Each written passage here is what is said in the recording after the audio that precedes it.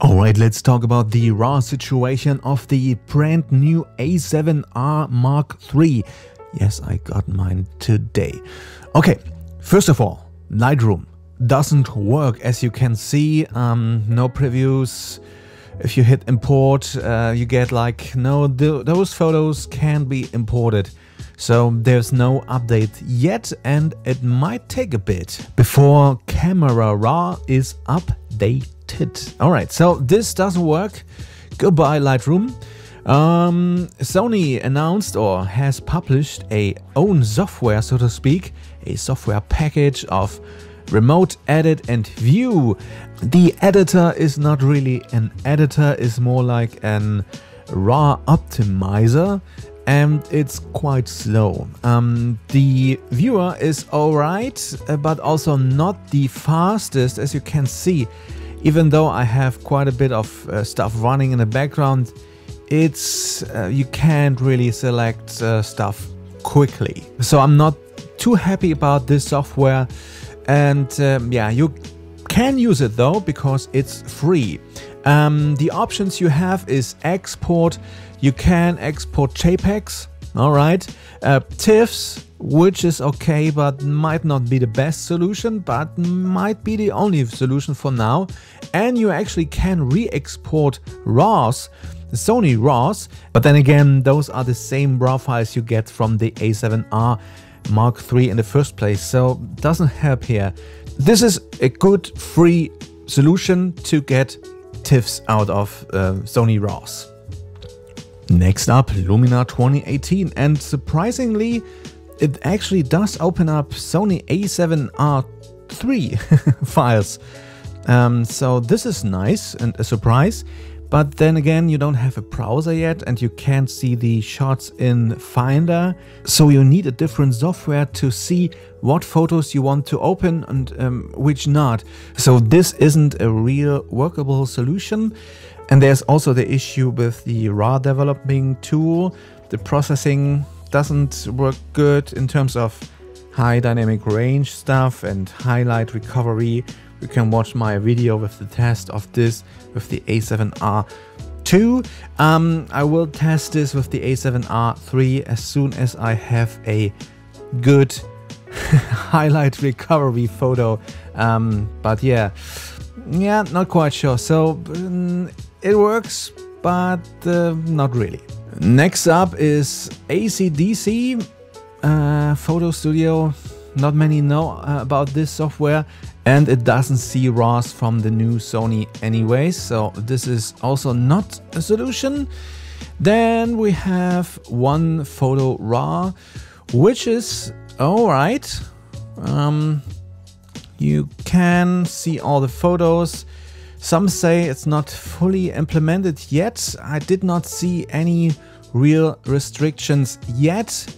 So yeah, but it's basically the same. You only can like quick export or export like Photoshop files, TIFFs, PNG for what reason ever. Why is there PNG? Anyways, yeah, so TIFF might be an option.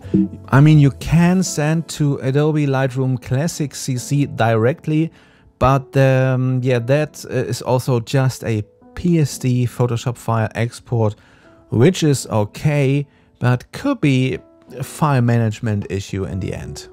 But it works nice. It actually opens up Lightroom. Send original. Let's see what happens with edit original. I didn't do that. And yeah, it doesn't really work that way. So let's see. Send to Lightroom, yeah, and then it actually generates a Photoshop file, I think. Yes, there we go. PSD. Opens this up here. Nothing happens. Import file. And there you have one smart preview has. And then you can work with that. Auto, as you can see, you lose all the raw informations anyways with this. So this isn't a good solution. Don't think so. Anyways. And what happens when you close this? Yeah, it doesn't bring it back to Photo RAW though. So yeah, I'm not quite sure about that. And then there comes Capture One, which might be the best solution, but the most expensive, so to speak. But then again, if you're a Sony user, nah, anyways. So you have to make a new session, for example. That's what I like, actually. So going here, making a session.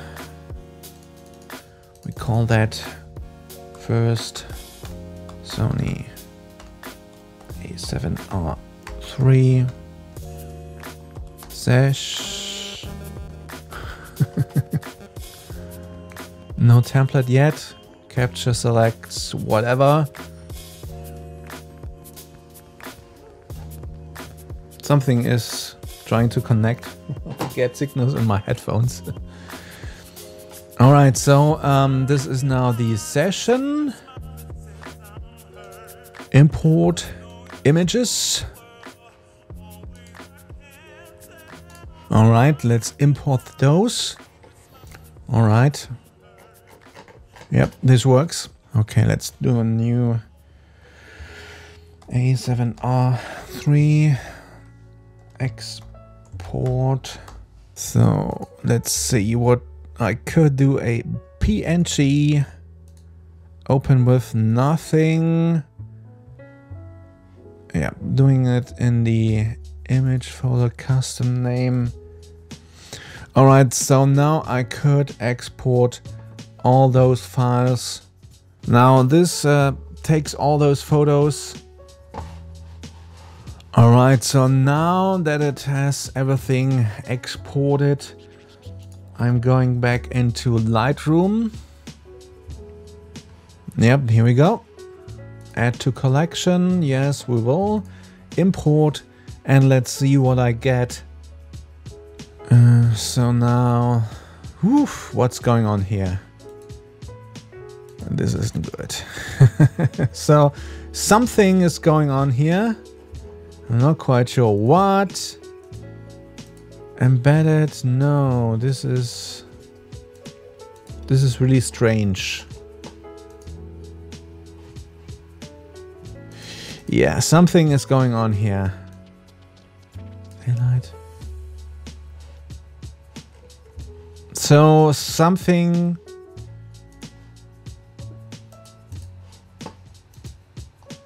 is not right. So I think the tint tool. Oof.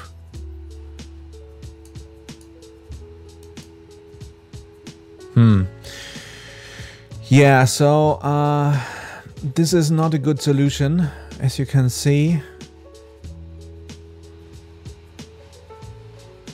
Did I something in the output? Nothing really, right? So file adjustment, ignore crop, no output shaping, metadata. Whew. Yeah, this doesn't work too good.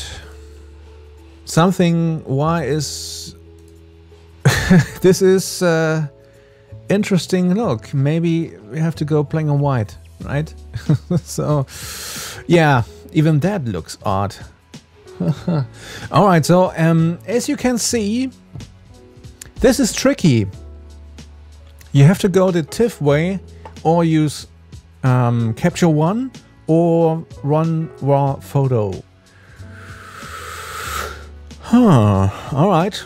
Yeah, let's look into this. What's going on with the greenish tint thingy? Maybe something in the settings is wrong, but I don't see what.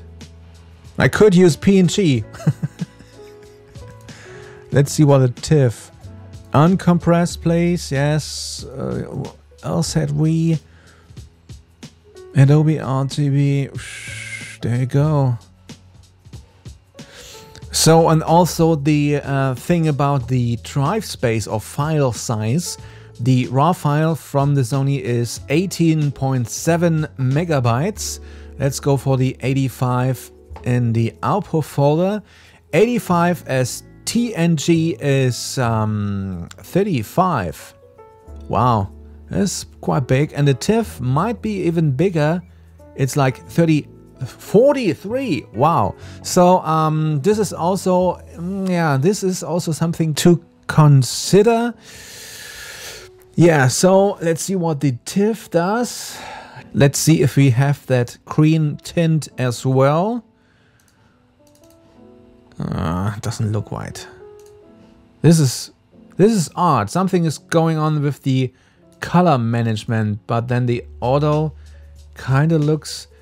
I can get it to look right in the TIFF version, but then again, I don't have any raw data there. So, yeah. Anyways, this is going too long as well already. So for now, I'd say. Yeah, I'm not quite sure though. I'm not quite sure. I mean, Capture One is a nice option. But for me, with my look, how I work, I need like radial filters and stuff like that. Doesn't work in Capture One. Also the masking, not a fan in Capture One. So I might stick with ON1 RAW Photo for now. Even though I only have the test version, so to speak. So I only can use it like 2 weeks or something, right? Maybe until then the RAW update for Lightroom is there. Because I tried to switch to Capture One, but the tools that are really essential for my look and how I generate my final images are not there. Yeah, so this is the situation. Maybe I should shoot JPEG. That might be a good idea.